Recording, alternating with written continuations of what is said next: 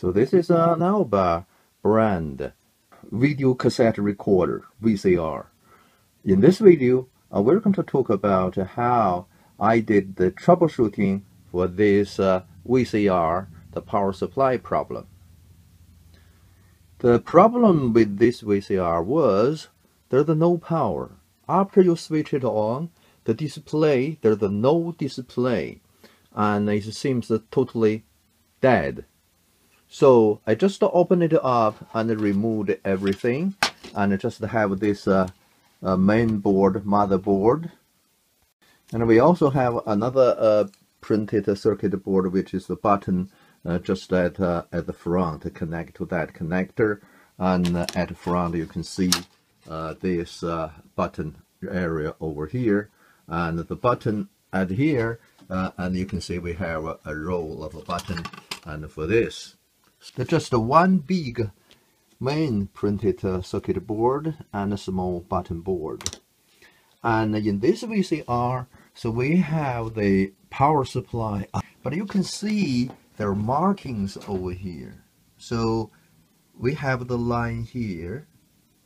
This is just to say this is a power block. And you can see here the power supply block. So it just that area. So I just try to repair things within the power block. So mainly, most likely, there are going to be some problems with a power block. After I opened up, I checked the fuse. The fuse was okay.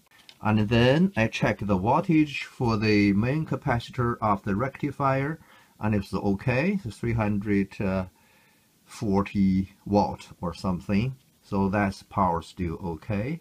But it seems also the voltages at the secondary after the transformer, there are some voltages as well, but just there's no display on that VFD display unit. On the printed circuit, so you can see there's some words on those, and you can see there's some voltage rating like here. So you have 12 watt, 5 watt, 28 watts, 05 watts or something. This is on this component side, we have a lot of these ratings.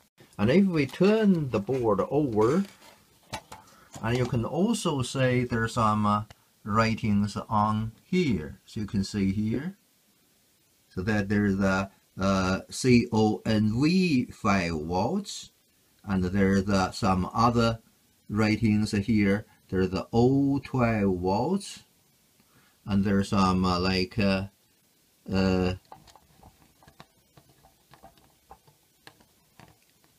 here, so 040 watts.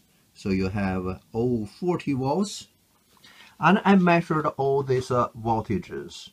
And it seems all the voltages on the secondary of the transformer a little bit lower, like 5 volts is about 4, like 28 volts about 27, like 40 volt it seems okay, 39 or 40.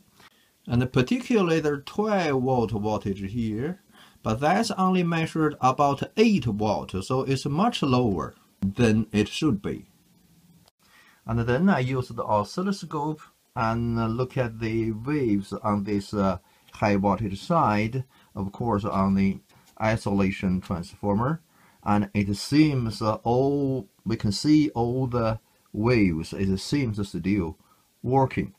And after that, I just try to check all the pins on the secondary side of the transformer, and you can see on this side of the board. And this is a secondary, that's a primary. On secondary, there are 8 pins, and 2 of those are ground pins. And then I check and try to draw a simple diagram just for the power supply parts, and to check which pin related to which voltage we need. So on the secondary, you can see here the GRN, that's ground, and this label there somewhere else you can see this label as well. and that's the ground. So we use that ground as the reference, and we check the voltages. And for these different pins on the sector side, I try to draw some diagrams, and something like this, like that, like this, like this. And there's also some feedback things, and this is roughly may not be accurate. It's quite difficult to draw diagrams. You have to flip this board over and over again to check the connections. Sometimes it's not very easy, but if you have a rough idea, it would be okay. And then I found out this secondary pin 7 is related to the 9-volt voltage. It is something like this.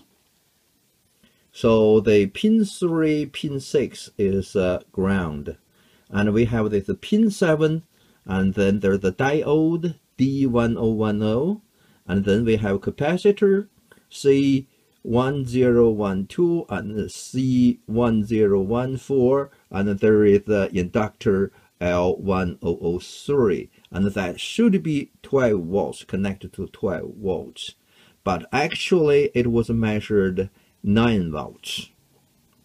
And then I check this diode, and I just solder it out, one leg out, and measure. It was okay. And then I removed this inductor, and then this voltage jumped to 15 volts. So here is the diode for the 12 volts, and it is this diode. So after that, I remove the capacitor, this capacitor, and that capacitor, and this capacitor is here, and the C1014 is here. So this is just two very close by. And firstly, I removed this C1012, which is this one, and it's labeled as 470 microfarad. And then after I remove it, and I measure it, it's only 0.001 microfarad. So it's just dried up. There's no capacitance. And then after I remove it, and I just plug it in and measure the voltage, but still the same low voltage. Maybe because there's no capacitor.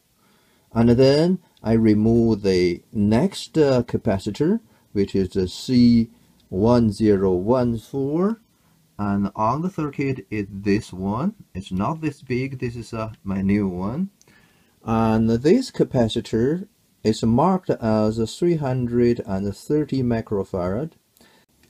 So after I remove this capacitor, I measure it. The reading was 80 microfarad. But the problem is not only the lower capacitance, but the ECR is about 3.7 ohms. But the requirement for this 330 microfarad, the ECR should be less than 0.3 ohm. So that's definitely faulty. And then I replaced these two capacitors, and they are all bigger than the original, but the same rating. So this is 470, and this is 330, and I just solder them in. So after I replaced these two capacitors, the voltage changed from 9 volts to 13.8 volts. So now you can see this is my new replaced capacitor, and we have the display over there, so we can plug in and see the result. And this VCR takes about I think 10 seconds for the display to come on, and now you can see the display. So it's working now.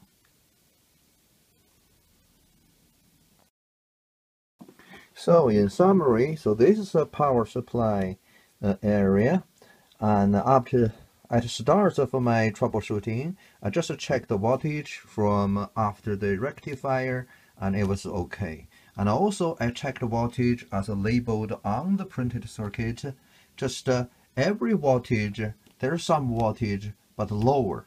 Particularly the 12 volts supply is only 9 volts.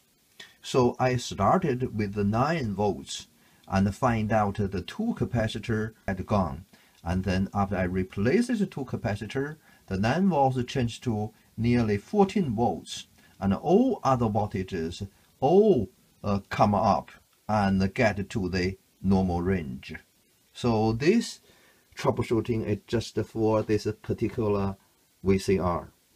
And this is just an example of a troubleshooting for a particular VCR. Hope it helps someone who are doing the repair of a similar model or just a VCR. Thank you.